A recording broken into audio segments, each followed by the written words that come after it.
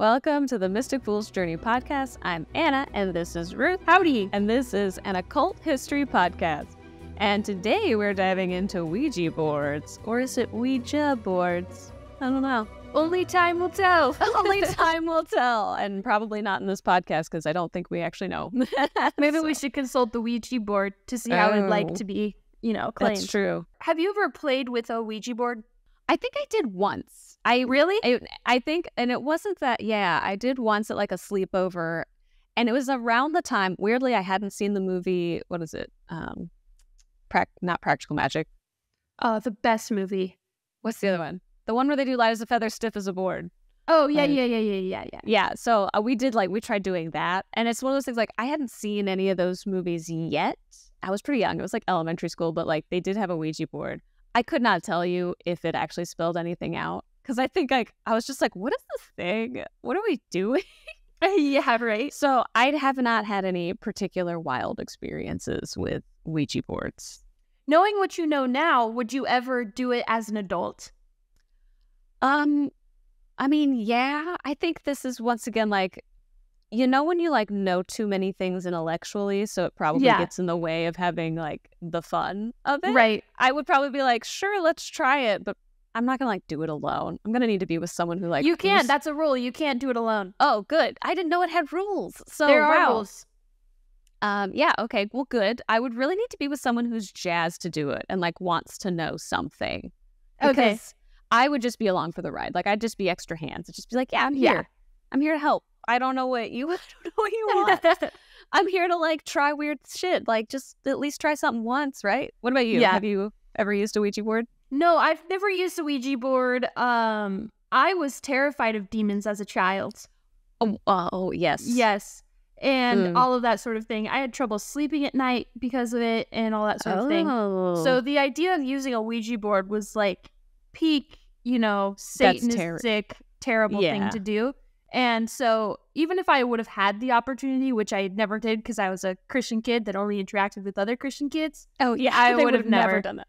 Yeah. It's like, oh, no, we're all going to hell. Yeah, for sure. But as an adult, I don't know if I would. Right. Like, I feel like, once again, like, if you and I got in a room and we, like, would need a third person that, like, wants to do it. I don't know. Or, like, feels excited. Because I'm like, I don't know, man. I don't need to, like, ask anybody anything. Yeah, like, for sure. What's up, Grandma? You good? Exactly. Like I'm not like dying to know something from like an ancestor. Like, right. I guess you could just leave it open and be like, tell me a message. If I did do it, I'd go hard. I'd go we'd go to like an abandoned haunted place. Oh, you got to do that. Yeah, for sure. I did go to an abandoned penitentiary once, which was fun. What? Why? Yeah. You're in college and you want to sneak into a place and. Really? Wow. Yeah, it was just spooky. And I had to ride in someone's, like, trunk because, like, they didn't have enough seats. That's classic. That's like, a rite cool. of passage into jump adulthood. The fence. Yeah, like, ride in a trunk, jump the fence, walk through an abandoned penitentiary. It was really hoping I'd see some stuff. I never had to do that sort of thing because I was too tall for it all. But being a smaller person, I imagine you would always get handed the shorthand stick of seating arrangements. I always the middle seat, always the weird back trunk seat, That's my lot in life. I've accepted it. So in preparation for this episode, I tried to watch the movie Ouija. Yeah. How'd that go? And it was so bad. Basically, do you know anything about the plot of the movie? Not at all. I assume someone has to murder someone. It sounds spooky. Yeah, so the plot of the movie is, pretty bad. So basically, like, as kids, they played this Ouija board. And then these two girls grow up. And, like, then one of the other girls has to clean out her attic and she finds the Ouija board. So she plays the Ouija board all alone, which is, like, class number 1 rule, never play alone. And then also, I think number 2 rule is, like, you have to say goodbye each time you play it. And she didn't say goodbye. I have heard that, where it's just kind of like, you have to cut off communication or, like, I don't know, leaves the channel open, essentially. Exactly. That kind of the vibe? Okay. Yeah, so before she doesn't say goodbye, but she burns it to, like, get rid of it. And then the same night, something, is haunting her house. And it gets inside of her and it's haunting her.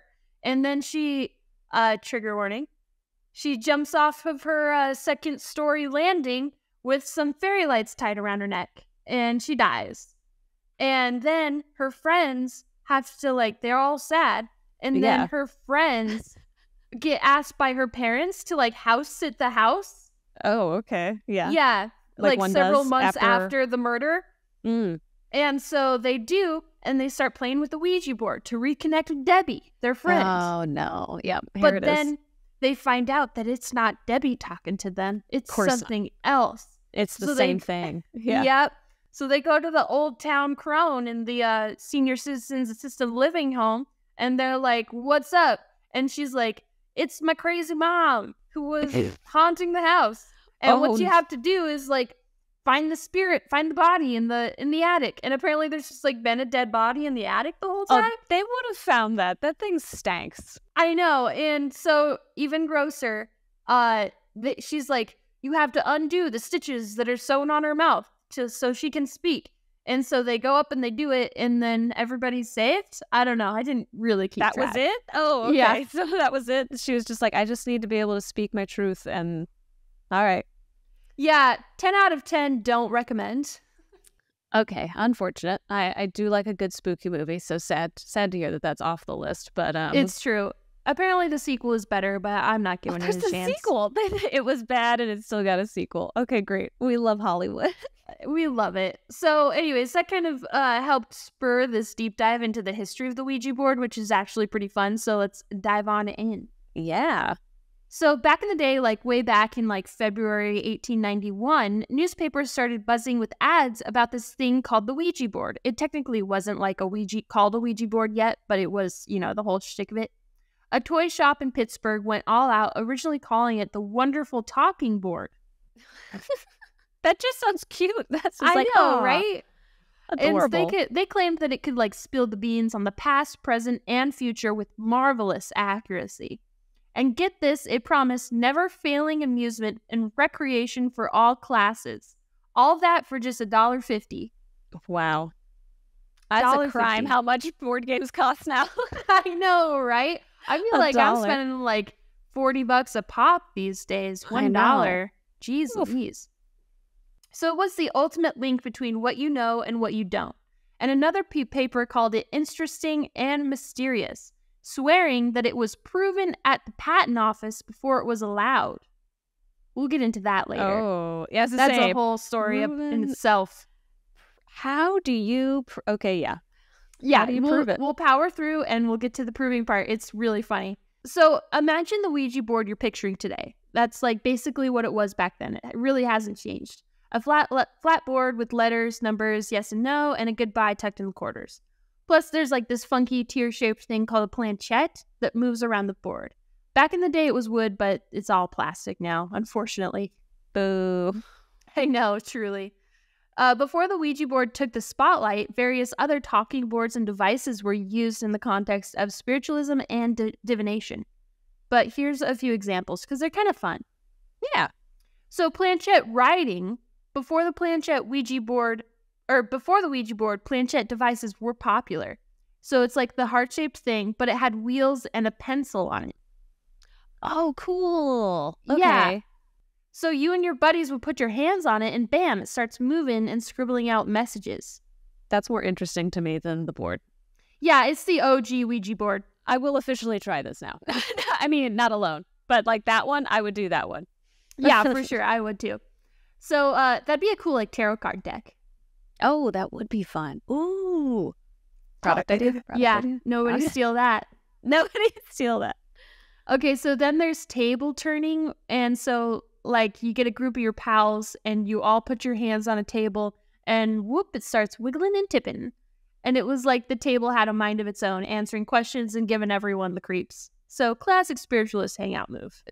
So I'm just talking out loud. The table turning thing, because there's nothing written on the table. It's just like, oh, if you clatter 3 times, it's a yes. Like, I think like there are certain moves where like the group agrees right side is yes, left side's no, that sort of thing.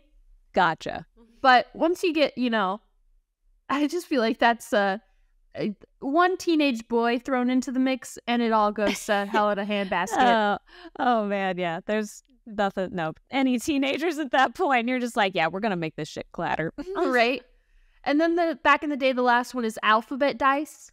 Some folks rolled alphabet dice to get messages from the great beyond. Like you roll, interpret the letters, and voila, spirit messages. It's like Yahtzee with ghosts. Honestly, I feel like the ghosts would appreciate that. They need to help them pass the time. Yeah, we gotta have some ghost enrichment activities going on. Yeah. So these precursor devices varied in design and mechanics, but they all shared the common theme of attempting to facilitate communication with the spirit realm. The Ouija board, patented in 1891, gained immense popularity and became an iconic representation of this practice. But its predecessors paved the way for the concept of using a board to communicate with unseen forces. And sure, they might have been a bit overenthusiastic in their ads. I'll have to look them up. Being in marketing, I have to. I know. Yeah. Our skills in advertising, we could never relate. But turns out the Ouija board was kind of intriguing. So the story goes like this. The Ouija board wasn't just born out of nowhere. It hitched a ride on the spiritualism train that was chugging through the U.S. in the 1800s. Choo-choo. We love that one. Spiritualism was all about chatting with the dead, and it was a huge deal, especially after the Fox sisters from upstate New York claimed that they were getting messages from spirits who knocked on walls. Oh, I know. Maybe we should deep dive into them someday. Yeah, probably. I think I read a little bit about them because I think they actually performed or something like that, or it's just kind of they would let people watch, right? Yeah, they were they did seances to the public, buy tickets, that sort of thing, and they had all sorts of tricks up their sleeve. Yeah, it wasn't just one-on-ones be the only person in this room. They actually made it a show. Yeah. So 2 things I want to talk about eventually. There's a town in upstate New York that is all about spiritualism to this day. Everybody in the town is a spirit medium, and they have a festival each year, and their whole economy is based around spiritualism. We should go. When is this festival, Ruth? I know. Go. Seriously, I've looked into it. We should definitely go. We could stay with Alex's grandparents or something. Hell yeah, let's do it. And then number 2, I want to deep dive into Houdini, who he had this whole shtick of debunking seances. Yeah, I really love that. There's some crazy cool stories in that whole thing. We should add that to the list. We'll add it to the list.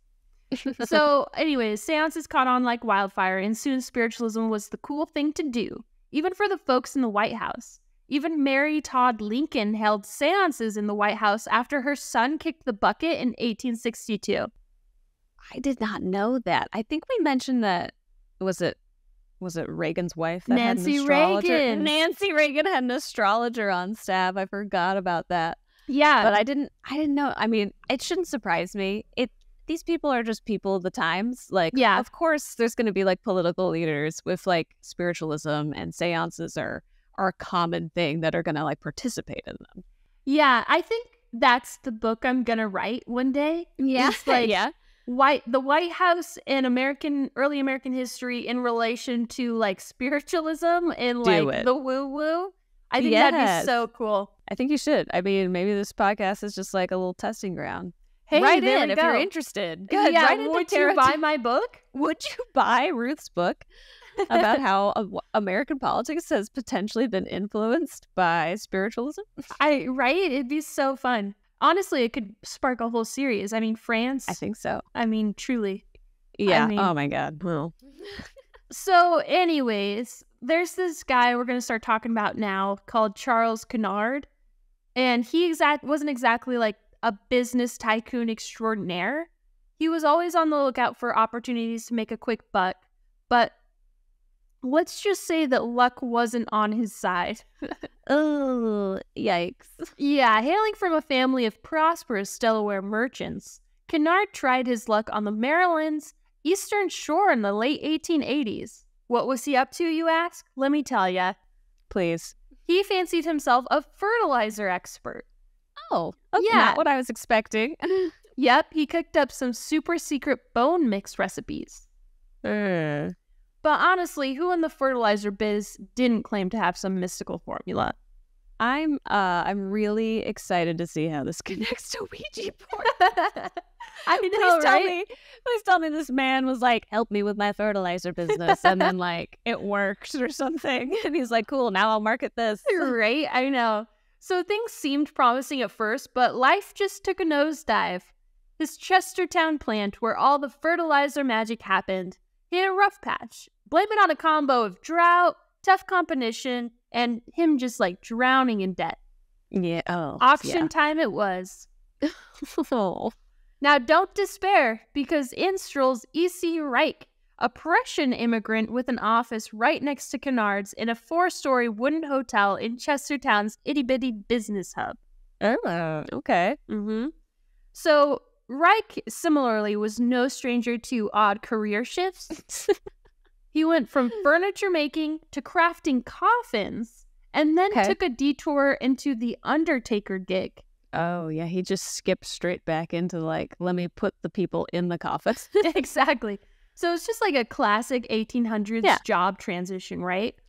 I wish it was that easy now. Like, I know. Man, they make it seem so simple. They're like, listen, I can work with wood, so I can work with coffins now. So you're like, oh, okay. I know, exactly. It truly, I mean, they didn't need any certifications to, like, try to do a job resumes. transition. Yeah.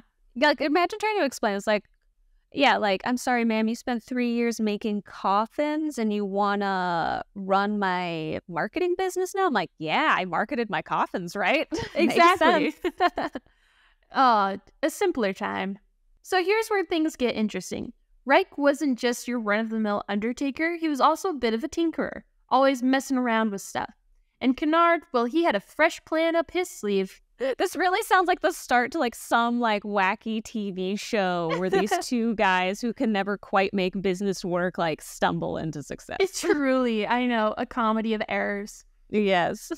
So picture this, back in 1886, while Kennard and Reich were practically office buddies, the newspapers were buzzing about this wild talking board trend hitting up in Ohio.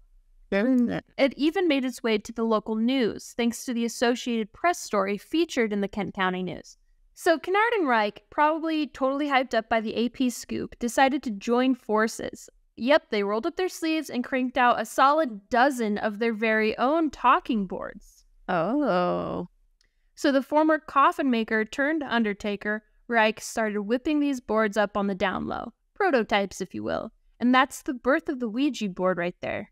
There wasn't like, did they just straight up copy it? Like, I guess at this point, it doesn't like matter. It's just whoever could like market it better because there weren't like not that there weren't trademarks, but it feels like there wasn't one yet. Yeah. That was like, yeah, this was very much like a time when it was very easy to be like, well, if I just market the same thing better, no one's gonna like argue with you. Exactly. It's exactly what was going on. So fast forward to 1890, Kennard starts hustling his so-called talking board invention to potential big shots, and the Ouija journey is just getting started from here. After facing rejection after rejection, along comes Elijah Bond, your friendly neighborhood attorney. Oh. The interesting twist? He swears up and down that his sister-in-law is some kind of medium superstar. Okay, I see where this is going. Yeah, so finally someone took the bait, and just like that, the Kennard Novelty Company, officially born the day after Halloween, a whopping 125 years ago, starts cranking out Ouija boards. And they pretty much look the same as the ones we have today. So talk about a blast from the past. Nothing has changed. That's longevity for you. You make it one solid product and you're good to go. That's for sure. Wow, I feel like I would have, I don't know, how would you spice it up? You know how like they change classic board games every now and then? Right. Like, would you add anything, Ruth, to the Ouija board? Like, or would you have a different take on it? That's a good question. I mean, should we reinvent the Ouija board? Is there something that you're like, wow, like, does it take too long? Should there just be words? Is there... Yeah, here's what I'll say. Yeah. I think that we're limiting ourselves here. There is beauty in the simplicity of just the board with the planchette. But I think we are limiting ourselves here in, like, the ergonomics of it all. I feel like we could kind of beef up the board itself a bit and maybe add in, like, some more ways for, the the weight of everybody's hands to kind of, Oh, interest. So we need to like work on the planchette somehow. Like it is kind of small. I feel like if you have too many people on that planchette, like I felt like I was gonna like accidentally fall onto the board at one point because I was just like, oh, it was like a big sleepover the one time we did this. So okay, it's one of those picture really, this. like, cool. Yeah. Twister, but a Ouija board. Okay, I'm here. Yeah, that's the idea. Boom. Boom. A Twister-sized Ouija board. How does it work? I don't know. Maybe we'll market it and you'll get to use it someday. Exactly. Do you have any good ideas for reinventing the Ouija board? I don't know. Like for me, I get that like I'm a little impatient, which is why the whole like planchette with the pencil or the graphite attached, so that way you could just like get the words immediately. Right? Because like also, to be honest, I couldn't keep up with the letters that were coming out. Like unless there was somebody off like writing them down. I was like, I'm not gonna remember this. Like I can't keep, especially if it's a sentence. So like a little bit of my impatience versus, it's just trying to figure out like, is there a way to do whole words at a time? But that's why I liked the pencil when you mentioned that. I was like, that seems like the fastest route. Yeah. Okay. So you know how like when you're typing words on your phone and it like there's like the options, the 3 options. Maybe that in like Ouija board form. That would be interesting. So basically a digital version. Yep. AI powered. Yeah. Is it? Oh, that's another question for another day. But like, can AI be influenced by spirits? I mean, I feel like that's our market right there. That's the market. We gotta figure out how to harness AI to like connect to the spirit realm. Right. That's the next step. Let's keep that in the back of our heads. Let's not talk too much about it publicly. Yeah, right. Sorry, listeners. We'll come out with it someday, maybe. Yeah. So here's the kicker. They didn't have a name for the Ouija board yet. According to the story, Bond's sister-in-law, Helen Peters, who was, again, apparently a strong medium, threw out the name during a session. They asked the board, and it said Ouija, claiming it meant good luck. It's pretty kind of spooky, right? Interesting. But apparently, there's a lot of, like, different theories on this. Like, some people say that, like, Ouija is, like, a combination of French and German words for yes. Oui and ja. Yeah. But I think the truth of it is that Peters had a locket with a lady named Ouida inside, and that Ouija is probably just like a play on that word. Like, I guess, yeah, because like if they'd had any kind of conversations and like she kind of like secretly knew that name was in there, she might like throw out just like a little off version of it, so it doesn't seem like she was like, oh, well, I just copied your locket name. Yeah, exactly. And here's the cherry on top. When they applied for a patent, they had to prove that the board actually worked. Here it is. Yep. So they took it to the patent office and summoned some spirits and had the planchette spell out the name of the chief patent officer. So white-faced and all, the officer gave them the green light. And on February 10th, 1891, they scored a patent for their new toy or game. And that, my friends, is how the Ouija board came to be. That's really interesting. Do we know if they like knew his name ahead of time, or was it supposedly? Oh, absolutely. Oh, okay. I mean, that had to have been what happened.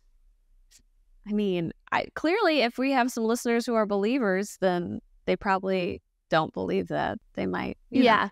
There's 2 sides to this. It could be, they didn't know his name and they got it right and spirits are real. Or they knew his name and the officer, like, just, I don't know, didn't take it into account. Like, I get that, like, they didn't have the internet back then, so it wasn't as easy to Google. So it'd be more freaky if someone walked up to you and was like, hey, Ruth. And you're like, I don't know you. How did you know my name? But at the same time, back then, it's not like you're Googling to make your appointment. You have to, like, go into the offices anyway. Physically. So, like, taking a quick swipe or asking around on whose name is what, like...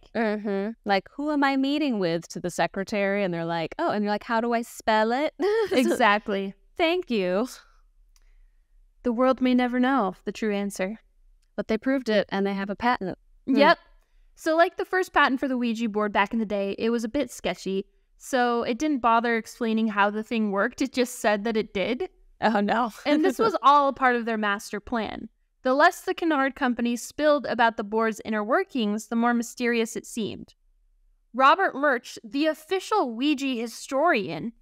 Historian? Yeah, he's a Ouija historian. So I feel like we keep coming across these jobs that are like dream jobs. And you're like, how did you get that? What else do you have to do? Like, it sounds like the Ouija board was invented not that long ago. Like, your job ends in 20 years. Like, it's just kind of done. I feel like after this podcast episode, you and I could both claim to be Ouija historians. Yeah. Anyways, he calls these guys very shrewd businessmen. For them, it was all about the moolah. They didn't care why people thought it worked. They just wanted them to buy it. And oh boy, did it work. By 1892, the Kennard Novelty Company went from 1 factory to a whopping 7 in Baltimore, New York, Chicago, and even London. That's just a Ouija board. They didn't make anything else. I know. So fast forward to 1893, and Kennard and Bond were out, passing the torch to this guy, William Fuld.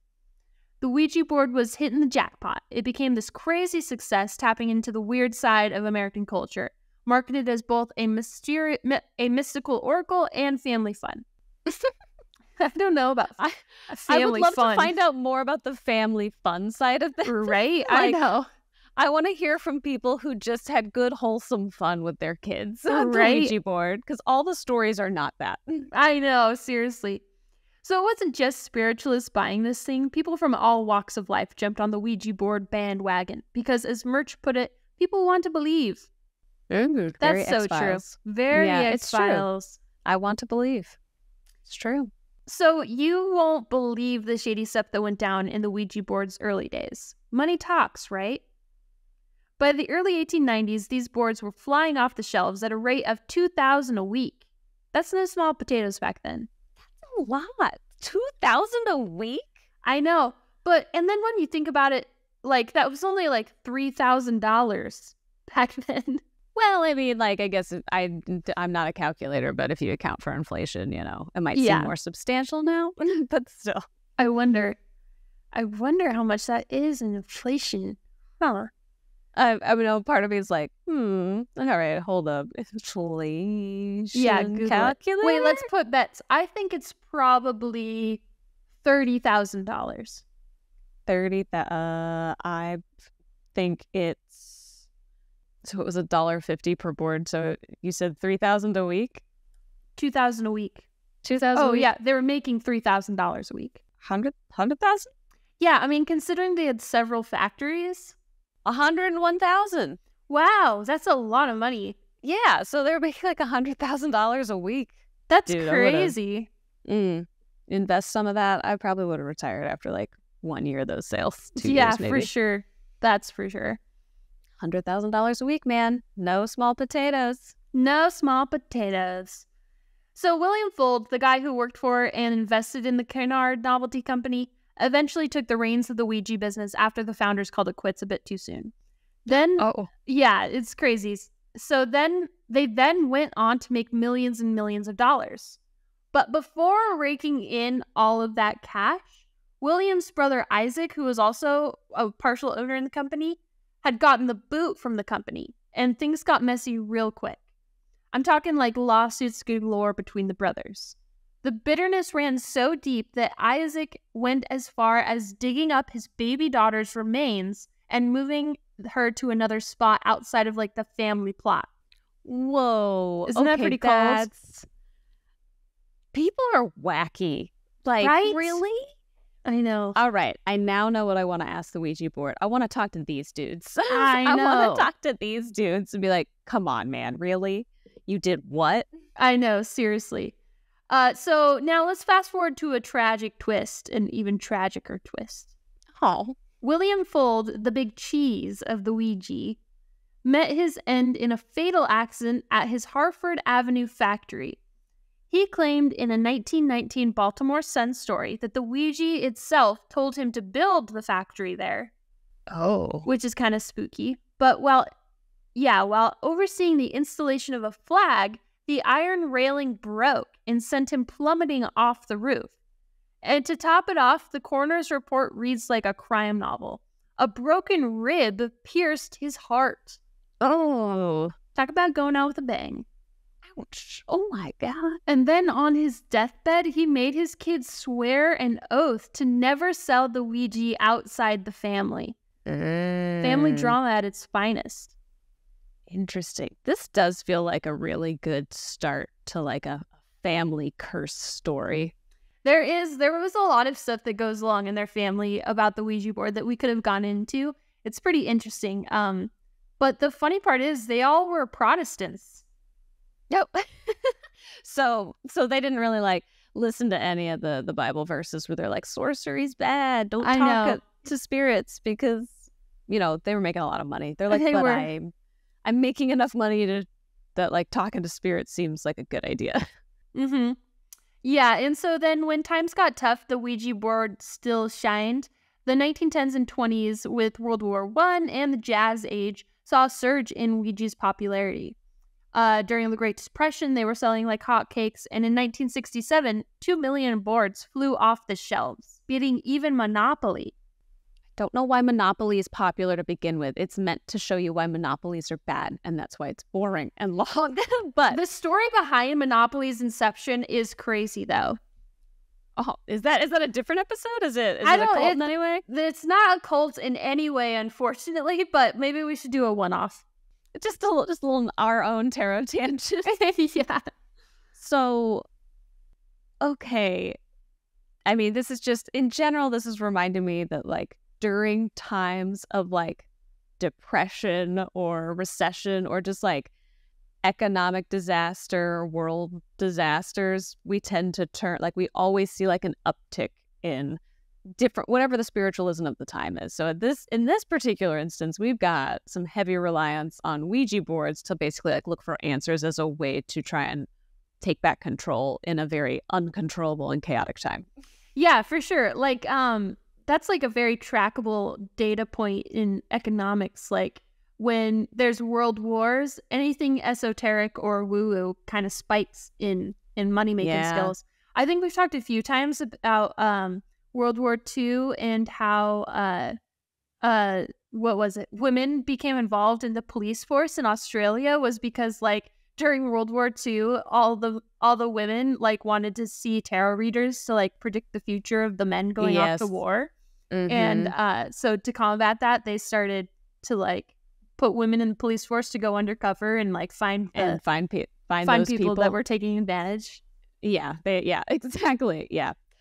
It's a little bit wild. Another interesting point when I was doing some marketing for a zombie thing a long time ago is that apparently zombies in modern age are another thing that peak around times of like world crises. Really? That's like interesting. Zombie shows, zombie games, zombie movies, like that seems to be like it's like that apocalyptic mindset where it's like, cool, we're all in this chaotic space together. We don't know what's going to happen. And it's almost like we trend towards things that like show us how to survive in a sense. Oh, sure. Whereas like this is the like a little bit about like how do I gain control by talking to spirits or ancestors or my guides or just predicting the future in general. That's crazy. I would have never thought zombies, but that makes sense. Okay. Maybe you should put out like a zombie PSA. Zombie PSAs. If you're struggling right now, then watch some zombie movies. Then don't watch zombie movies. I guess I'm not sure what the messaging is. It didn't help me. I feel like all the zombie content that came out around like pandemic times was not. I was like, this is the last thing I need right now. Yeah, for sure. So then 1973 happened. The Exorcist hit theaters. And suddenly Ouija was the devil's plaything. It went from jokey and hokey to horror show materials. Religious groups denounced it. Even paranormal enthusiasts were getting a bit spooked. But guess what? Ouija made a comeback because of this. Economic uncertainty and its spooky aura made it a hit again.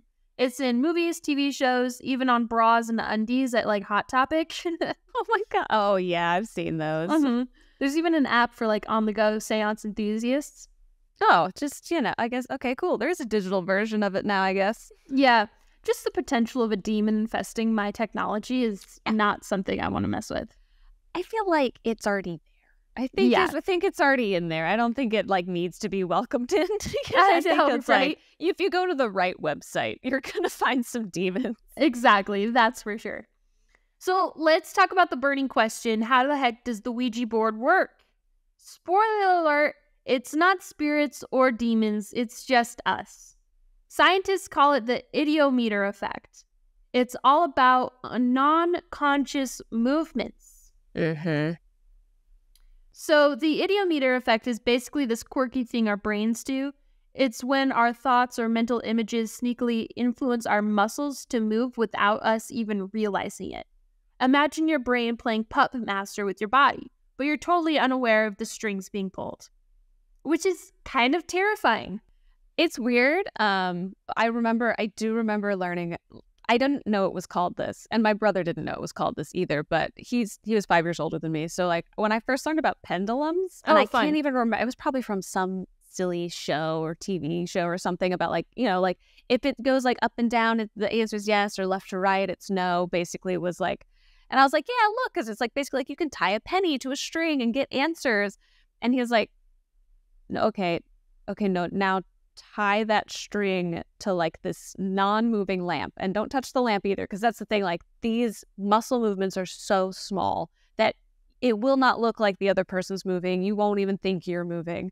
So it's like, and you can't touch the lamp either, because if you like your muscle movements will affect like the lamp even. And so it's like I did it, and it's like, oh the pendulum's not moving. He's like, okay, now like hold it again, but like just like think about like what direction you want it to go. And it was kind of like, oh, I could like move it in a circle or like make it go crazy ways, but it like did not look like I was moving in any way, shape, or form. So it's one of those things where I was like, this got debunked for me I was elementary school very early on. Aw, that's a good big brother move. Yeah, he was like, ooh, maybe don't use that as a way to make decisions in life. Like, thanks, big brother. That's so funny. You could have either found that out by him explaining it or by making the decision based off that and having it go horribly wrong. Exactly. It's like, I just talked to my pendulum, and I'm like, oh, that can go real bad. Yeah. So back in the day, this phenomenon got some attention in the world of paranormal stuff, like exactly what you're talking, pendulums and that sort of thing. People noticed that when folks used these kind of tools, there were these, like you said, tiny involuntary movements happening. Like the planchette on a Ouija board would start to glide around seemingly on its own. Turns out it is actually just our subconscious beliefs or expectations pulling the strings, not some like supernatural force. Yeah. And psychologists have actually dived into the idiometer effect, explaining it as a form of motor suggestion. Interesting. Okay. Yeah, and essentially your thoughts or expectations can sneakily guide your movements, even if you're not clued in on it. It's not just like Ouija boards. You can spot this effect in things like dowsing, where like somebody uses a rod or a pendulum to find water underground, that sort of thing. These movements might seem mysterious, but it's really just your brain doing its thing behind the scenes. So when your friends are like convinced the Ouija board is possessed because the planchette is spelling out messages, you can casually drop like the idiometer knowledge. It seems like our brains have like a secret dance with our muscles, and sometimes it makes things seem way spookier than they actually are. I want to know if anybody has been in a situation for a Ouija board where like everybody wanted a different answer. So like the Ouija board didn't spell anything outright, or they were like basically at like a stalemate. Like imagine if you're like in a group of like 4 people and everyone wants like a different answer for the same question. And it's just like everyone's idiomotor is just like, no, like it's not moving. And you're like, because none of us want the same thing, so we can't like find it. Yeah, if you are listening and you've used a Ouija board, then write in. tangents@mysticfultarot.com. Tell us your stories. I will say I have met some people who had creepy experiences with Ouija boards, not because they used them, but because they had to get rid of the Ouija board to get rid of a very strange experience that was happening in their house. Interesting. I know. It's not my story. And there's a part of me that's like, I wish it was. I wish that I had these, like, I'm the weird chaser. I'm like, yeah, give me your weird experiences. I think that'd be so dope.